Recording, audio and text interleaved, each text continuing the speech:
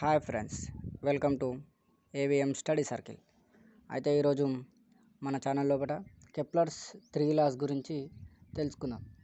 Already మనకు 10th ఇంటర్లో డిగ్రీలో వచ్చినాయే, కానీ మనకు రాని అంతేనా ఫ్రెండ్స్. బాగా వచ్చినట్టు అనిపిస్తుంది, కానీ మర్చిపోతాం. ఇదేనా కదా అని డౌట్ పడతాం. కాబట్టి ఇది మళ్ళీ ఒకసారి మీకు ఎక్స్ప్లెయిన్ చేసేందుకు సింపుల్ మెథడ్ లోపల నేను వచ్చేసిన ఫ్రెండ్స్. అయితే కెప్లర్స్ అనే సైంటిస్టు మనకు 3 లాస్ ఇచ్చిండు. దేని గురించి? మోషన్ ఆఫ్ ఎ ప్లానెట్ గురించి. అంతేనా friends. Motion of a planet అంటే ప్లానెట్ ఏ విధంగా కదులుతుంది, అది ఎందుకు కదులుతుంది, ఏ టైంకి కదులుతుంది అని చెప్పేసి 3 లాస్ ఇచ్చిండు. అందులోపట ఫస్ట్ లా ఏంటంటే, the path of a planet is an elliptical orbit around the son with sun at one of it's పోసి. This is known as Kepler first లా. ఇది మీరు కూడా నోట్స్లో ఉన్నట్టు చదువుకోవచ్చు నా లెక్కనే, కానీ దీన్ని మీకు అర్థం చేయించేందుకు ఈ వీడియో తీస్తున్నా. అయితే దీని ఫస్ట్ దాని మీనింగ్ ఏంటంటే, ఇటు మనం చూసుకున్నట్టయితే ఒక పాత్ ఆఫ్ ఎ ప్లానెట్ అంటే మనం ఏమనుకుంటామంటే, సహజంగా మధ్యలో సన్ ఉంటాడు. This is sun. మనం ఏమనుకుంటాం, ఇట్లా రౌండ్స్ ఉంటాయి, ఆర్బిట్స్ రౌండ్గా ఉంటాయి. ఆ రౌండ్ ఆర్బిట్ లోపల ప్లానెట్స్ ఉంటాయి. ప్లానెట్స్ రౌండ్గా సన్ చుట్టూలో తిరుగుతాయని చెప్పేసి మనం అనుకుంటాం. కానీ నిజానికి కెప్లర్ ఏం చెప్తుండంటే, ఈ కెప్లర్ అనే సైంటిస్ట్ మనకు ఏదైతే ప్లానెట్ తిరుగుతుందో ఆ ప్లానెట్ యొక్క పాత్ అనేది ఎలిప్టికల్ ఆర్బిట్లు ఉంటుందట. ఎట్లుంటుంది? ఎలిప్టికల్ షేప్లో. ఇది ఎలిప్టికల్ షేప్లో ఉంటుంది అన్నట్టు, ఇట్లా కోడిగుడ్డ ఆకారంలో. దీనికి 2 సెంటర్లు ఉంటాయి. మన సర్కిల్కి మధ్యలో ఒకటే సెంటర్ ఉన్నట్టు ఈ యొక్క ఎలిప్టికల్ ఆర్బిట్కి 2 సెంటర్స్ ఉంటాయి. దీన్నే మనము ఫోసి అంటాం. ఇవి 2 ఫోర్సెస్ ఉంటాయి. అయితే ఈడేమని చెప్తుంది మళ్ళీ ఒకసారి చూడండి. ఇప్పుడు the path of a planet అంటే, ఇది ఒక ప్లానెట్ అనుకుంటే, ఇది ఎర్త్ అనుకుందాం. ఈ ప్లానెట్ అనుకుంటే దీని పాత్ ఏ రకంగా ఉంటుంది? ఎలిప్టికల్ ఆర్బిట్లు ఉంటుందట. అంటే కోడిగుడ్డ ఆకారంలో ఉంటుంది.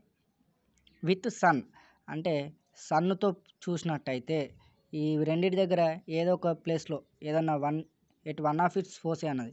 అంటే ఈ రెండిట్ల ఏదన్నా ఒక పాయింట్ దగ్గర సన్ని పెట్టుకున్నట్టయితే మనం, అప్పుడు మన ప్లానెట్ దాని చుట్టూ తిరుగుతుంది కదా, సన్ చుట్టూ.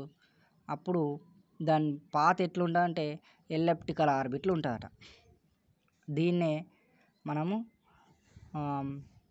కెప్లర్స్ ఫస్ట్ లా అని పిలుచుకుంటున్నాం. లా ఆఫ్ ఎలిప్టికల్ ఆర్బిట్ అని కెప్లర్ చెప్తుండ అంతే. This gives the shape of the orbit of the planet around the sun.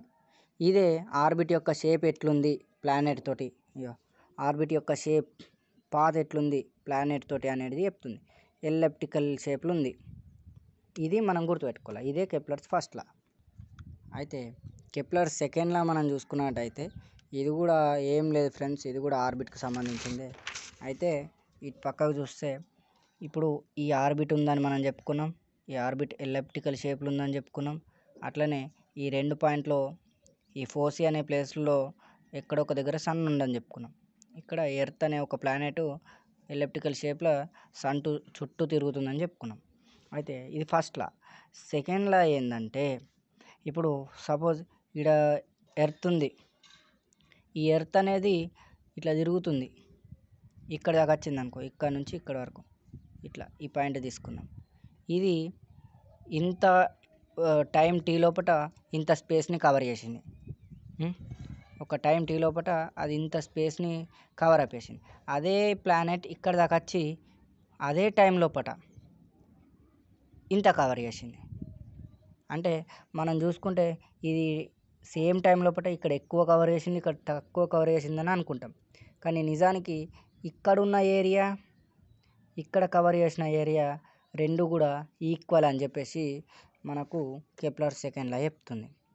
ఎట్లా అంటే, ఈడ సన్ ఎర్త్ దగ్గరగా ఉండడం వల్ల గ్రావిటేషనల్ ఫోర్స్ అప్లై అయ్యి ఇది యొక్క ఫాస్ట్గా పోతుంది అన్నట్టు. అదే టైంలో కూడా ఇక్కడ ఎర్త్ అనేది ఫాస్ట్గా మూవ్ అవుతుంది. అందుకే ఎక్కువ టైం కవర్ చేస్తుంది, ఎక్కువ స్పేస్ కవర్ చేస్తుంది. అట్లనే ఈడ చూస్తే మనకు తక్కువ స్పేస్ కవర్ చేసింది అన్నట్టు దీనికంటే. ఎందుకంటే ఈడ గ్రావిటేషనల్ ఫోర్స్ తక్కువ ఉండడం వల్ల వెలాసిటీ తగ్గిపోయి స్లోగా పోతుంది. అదే ప్లానెట్ స్లోగా మూవ్ అవుతుంది. అంటే ఇక్కడ టైం టీ లోపల ఎంత ఏరియా కవర్ చేసిందో ఇక్కడ అదే టైం లోపల అంత సేమ్ అదే ఏరియా కవర్ చేసింది. అవి రెండు ఈక్వల్ అని చెప్పేసి మనకు ఈ సెకండ్ లా చెప్తుంది. ఇక్కడ చదవండి ఒకసారి. The radius vector drawn from the sun to A planet sweeps out equal area in equal interval of time. అంటే ఈక్వల్ టైం లోపల ఈక్వల్ ఏరియా అనేది అది కవర్ చేస్తుంది. అదే dA/dt equal to a constant. అంటే area with respect to time is equal to a constant. అంటే constant speed తోటి అవి పోతాయని చెప్తుంది. ఇది కెప్లర్ సెకండ్ లా. దీన్నే లా ఆఫ్ ఏరియా అని కూడా చెప్తాం. ఎందుకంటే ఇది మనకి ఎంత ఏరియా ఉంది, అక్కడ ఎంత కవర్ చేసింది, ఇక్కడ ఎంత కవర్ చేసిందని ఈ సెకండ్ లా మనకు చెప్తుంది. కాబట్టి దీన్ని లా ఆఫ్ ఏరియా అని చెప్తాం. ఇది అట్లనే orbital స్పీడ్కి planet orbital speed of planet and it's distance. అంటే ఆర్బిటల్ యొక్క స్పీడ్ ఎంత ఉంది ప్లానెట్ది, ఆర్బిటల్ మీద అది ఎంత స్పీడ్ పోతుంది, అట్లనే దాని డిస్టెన్స్ ఎంత ఉంది సన్ దగ్గర నుంచి అని చెప్పేసి రిలేషన్ కూడా మనకి చెప్తుంది. అయితే థర్డ్ లా, సెకండ్ లా అర్థమైందని నేను అనుకుంటున్నాను మీకు. థర్డ్ లా ఏముందంటే, అయితే కెప్లర్స్ థర్డ్ లా ఏం చెప్తుందంటే క్యూబ్ రూట్ ఆఫ్, అంటే cube of semi major axis is directly proportional to square of time period అని చెప్తుంది. అంటే మీకు ఇక్కడ ముందు ఒకటి అర్థం కావాల. అయితే సెమీ మేజర్ యాక్సిస్ అంటే ఫస్ట్ ఇది ఎలిప్టికల్ ఆర్బిట్ అని మనం అనుకుంటే, అయితే ఇది ఎలిప్టికల్ ఆర్బిట్ అనుకుంటే ఇది మైనర్ యాక్సిస్ చిన్న ఉంది కాబట్టి. అదే ఎలిప్టికల్ ఆర్బిట్ లోపల ఇది మేజర్ యాక్సిస్. అంతేనా ఫ్రెండ్స్? ఇది పెద్ద ఉంది కాబట్టి దీన్ని మేజర్ యాక్సిస్ అంటాం అండ్ దీన్ని మైనర్ యాక్సిస్ అంటాం. అయితే ఈ మేజర్ యాక్సిస్ లోపల ఏమంటుండు, మళ్ళీ సెమీ అంటుండు, సెమీ మేజర్ యాక్సిస్ అంటుండు. అంటే of of this major axis. ఇది మేజర్ యాక్సిస్ కాబట్టి ఇందులో ఆఫ్. అంతేనా ఫ్రెండ్స్? ఇక semi major axis of orbit. అంటే ఈ సెమీ మేజర్ యాక్సిస్ అంటే ఏ అనుకుంటే దీని క్యూబ్ని semi major axis cube is directly proportional to square of time period అంటున్నాం. అంటే ఎక్కడైతే టైం తీసుకుంటుందో దాని యొక్క స్క్వేర్ అనేది ఇది యొక్క దీనికి డైరెక్ట్లీ ప్రపోర్షనల్ అవుతుంది. సెమీ మేజర్ యాక్సిస్కి డైరెక్ట్లీ ప్రపోర్షనల్ అవుతుంది. దాన్నే కెప్లర్స్ థర్డ్ లా అంటున్నాం. మళ్ళీ ఒకసారి చదువుదాం. The square of time period of a planet around the sun is directly proportional to cube root of semi major axis of A orbit. అయితే square of time period directly proportional to cube root of semi major axis.